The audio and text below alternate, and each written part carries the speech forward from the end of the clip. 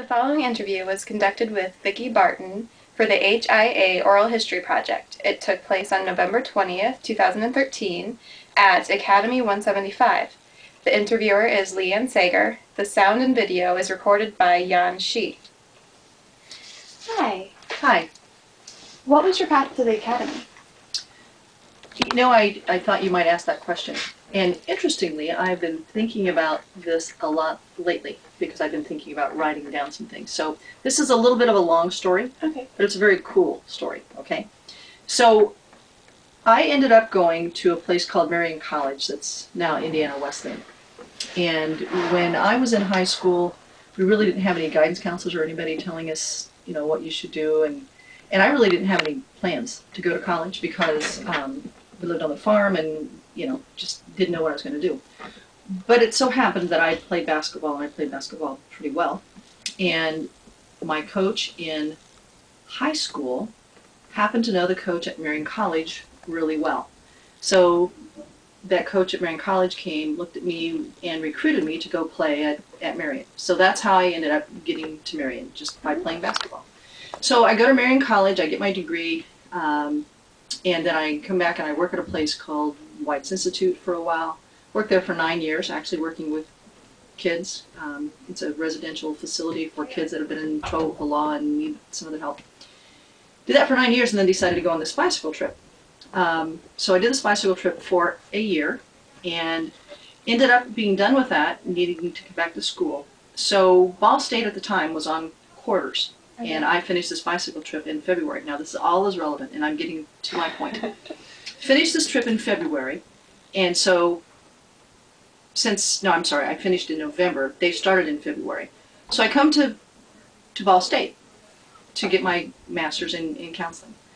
And so I'm on a break from a class, and I walk down to get a drink, and my old dean of students from Marion College is standing there.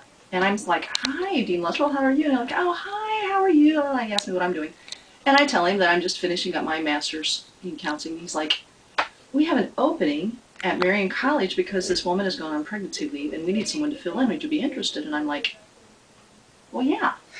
So I go interview and do that for a year. While I'm there doing this year stint, I go over to a conference at Anderson University where the woman says, "You know what? We're looking for a director of counseling services, and how would you like to talk to them about that?" I said, "Oh, that would be great." So I interviewed at Anderson for that, got that job, worked there 2 years, and it just so happened that the person that was the first director of residential life here was the dean of students at Anderson University. Oh. They needed a counselor here, so she came back and said, "Do you want to interview for this new school?" I did.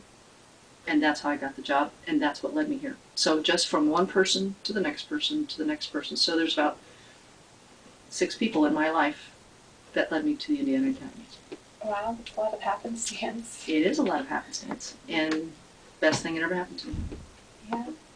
Which aspects of your work at the Academy have had the greatest meaning for you?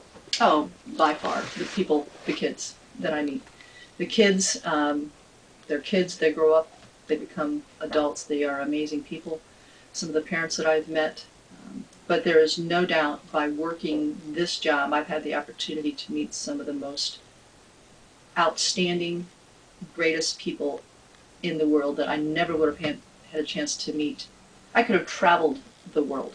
Mm-hmm. And still, if you take a random sample of the people that I've gotten to meet here that are still in my life, it couldn't be any better than these kids. Do you have some anecdotes about kids? Oh my gosh. Should have written a book a long time ago. Yeah.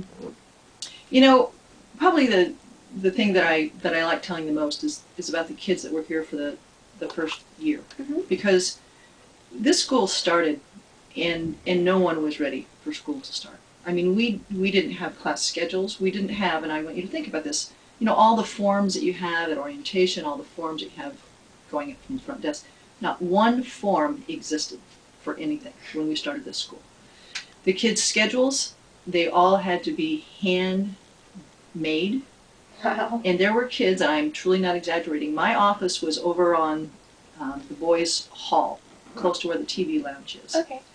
And kids would be lined up on both sides of the hall all the way back to where Paul's office was, and we would be doing scheduling. But those kids had no idea what they were getting themselves into at all, and they came to do this. So they were true pioneers.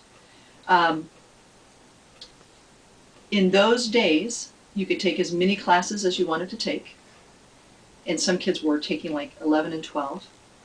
You couldn't flunk out of the school, and you couldn't go to your rooms between classes. Wow. So when you got up at 8, everybody had to be off the floors at 8. Okay. Couldn't go back up until 4.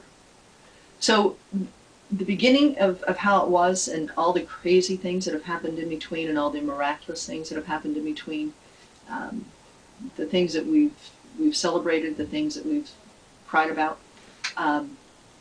it's been an incredible life. And I've never, ever been bored because of, the people that live here and work here.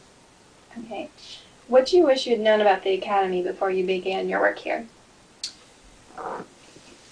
I've thought about this question. What do I wish I would have known?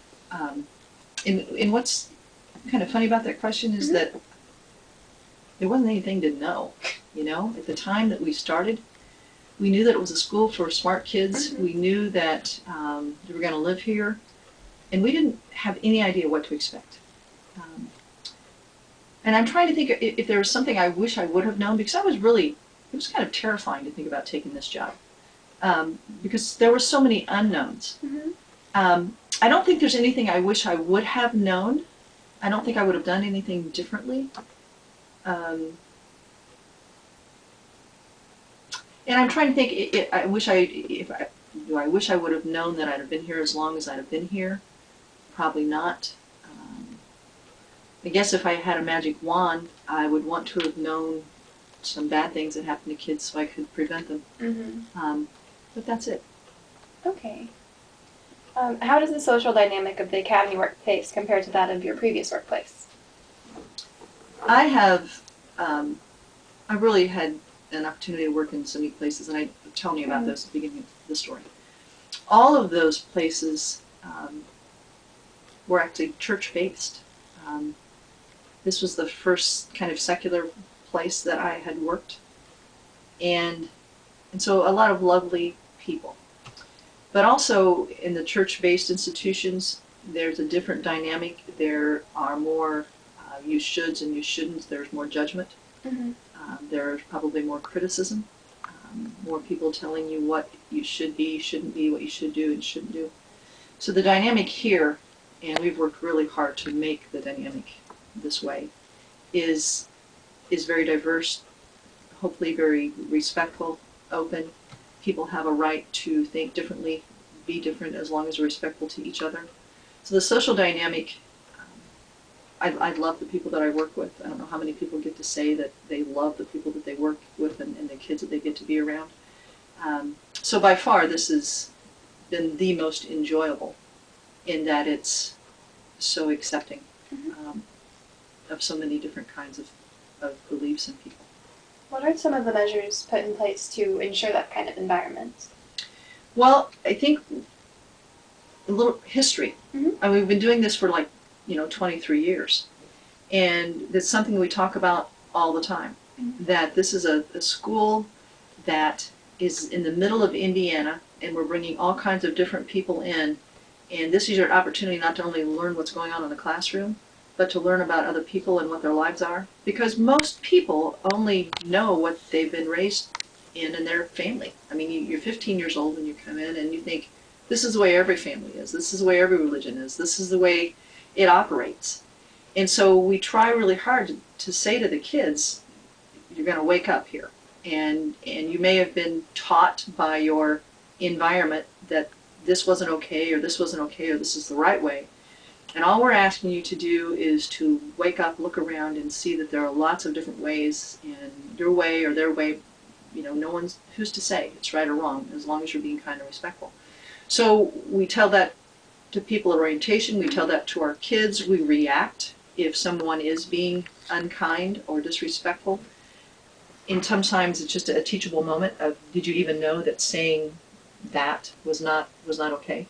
So I think it's a history kind of event that has led us there, but it's also a day-to-day, moment-to-moment teachable. So if someone hears someone saying a joke that is disrespectful, they'll say, hey, it's, that's not okay. Mm-hmm. If someone is using the wrong kind of language, we're going to say, hey, that's, think about what you're saying.